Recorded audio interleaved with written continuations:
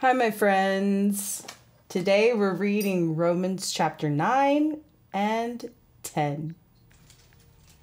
I say the truth in Christ, I lie not, my conscience also bearing me witness in the Holy Ghost, that I have great heaviness and continual sorrow in my heart. For I could wish that myself were accursed from Christ for my brethren, my kinsmen according to the flesh, who are Israelites, to whom pertaineth the adoption, and the glory, and the covenants, and the giving of the law, and the service of God, and the promises, whose are the fathers, and of whom as concerning the flesh Christ came, who is over all, God blessed forever. Amen. Not as though the word of God hath taken none effect, for they are not all Israel which are of Israel. Neither because they are the seed of Abraham are they all children, but in Isaac shall thy seed be called. That is, they which are the children of the flesh, these are not the children of God, but the children of the promise are counted for the seed. For this is the word of promise. At this time will I come, and Sarah shall have a son. And not only this, but when Rebekah also had conceived by one, even by our father Isaac. For the children being not yet born, neither having done any good or evil, that the purpose of God according to election might stand, not of works, but of him that calleth. It was said unto her, the elder shall serve the younger. As it is written, Jacob have I loved, but Esau have I hated. What shall we say then? Is there unrighteousness with God?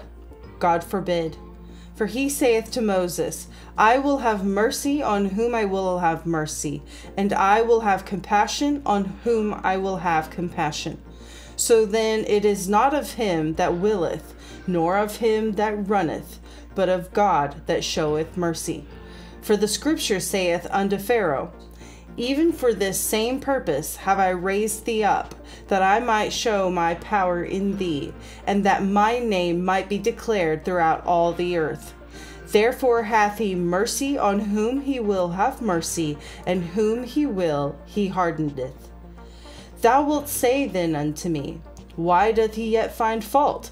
For who hath resisted his will? Nay, but, O man, who art thou that repliest against God? Shall the thing formed say to him that formed it, why hast thou made me thus? Hath not the potter power over the clay, of the same lump to make one vessel unto honor, and another unto dishonor? What if God, willing to show his wrath, and to make his power known, endured with much long suffering the vessels of wrath, fitted to destruction, and that he might make known the riches of his glory on the vessels of mercy, which he had afore prepared unto glory? Even us, whom he hath called, not of the Jews only, but also of the Gentiles.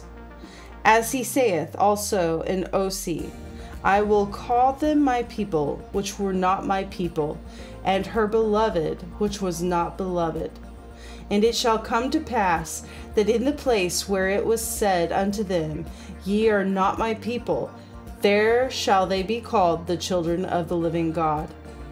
Isaiah also crieth concerning Israel, Though the number of the children of Israel be as the sand of the sea, a remnant shall be saved. For he will finish the work, and cut it short in righteousness, because a short work will the Lord make upon the earth. And as Isaiah said before, except the Lord of Sabaoth had left us a seed, we had been as Sodom and been made like unto Gomorrah. What shall we say then? That the Gentiles, which followed not after righteousness, have attained to righteousness, even the righteousness which is of faith. But Israel, which followed after the law of righteousness, hath not attained to the law of righteousness. Wherefore? Because they sought it not by faith, but as it were by the works of the law. For they stumbled at that stumbling stone, As it is written, Behold, I lay in Sion a stumbling stone and rock of offense, and whosoever believeth on him shall not be ashamed. Brethren, my heart's desire and prayer to God for Israel is that they might be saved. For I bear them record that they have a zeal of God, but not according to knowledge.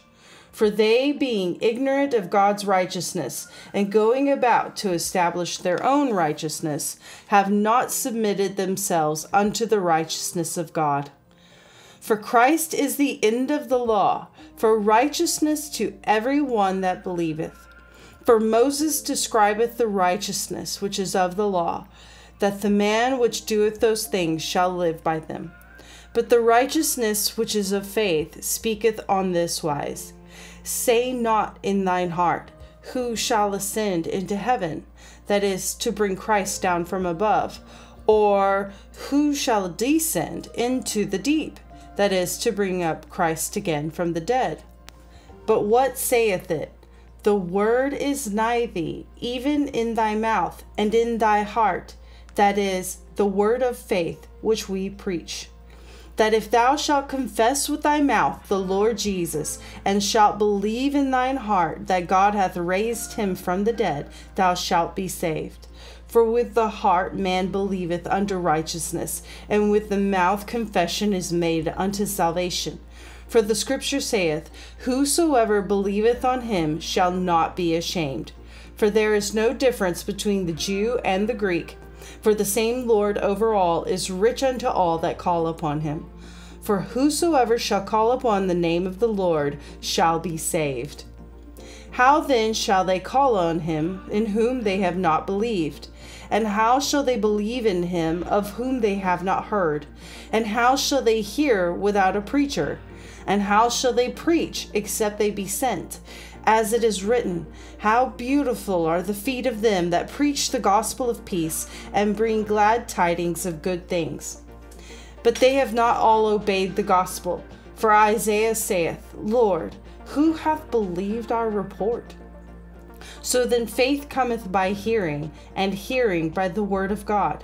But I say, have they not heard? Yes, verily, their sound went into all the earth, and their words unto the ends of the world. But I say, did not Israel know? First Moses saith, I will provoke you to jealousy by them that are no people, and by a foolish nation I will anchor you. But Isaiah is very bold, and saith, I was found of them that sought me not. I was made manifest unto them that asked not after me. But to Israel he saith, All day long I have stretched forth my hands unto a disobedient and gainsaying people. Be blessed, my friends.